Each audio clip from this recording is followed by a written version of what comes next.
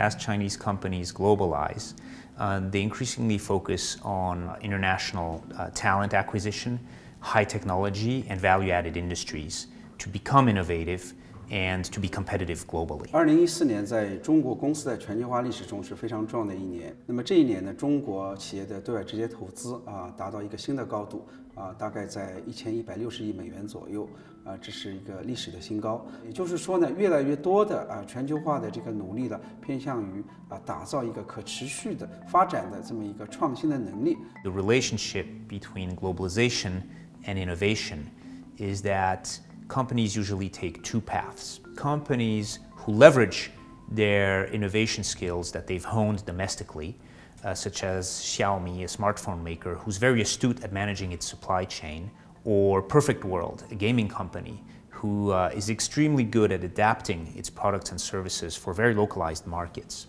So these companies leverage these skills in their efforts to globalize into new markets. The second path which companies take are companies such as Huawei, for example, who are already global, who already have a global presence, and that allows them to acquire international talent, to invest in technologies, and so fuel their internal innovation. And the underlying factor between these two paths is that innovation has to be a part of the globalization strategy. So there has to be a concerted effort to invest in local teams, to have systems and governance structures in place, and to look at this in the long term. 在全球市场创新活动的最佳实践，我们发现有4点值得借鉴。那么第一点呢，就是说要把在全球市场进行创新作为你全球化战略部署的一个重要的组成部分。那么第二点呢，就是说在不同的市场上进行创新活动的时候，要根据当地市场的不同的情况制定不同的创新战略。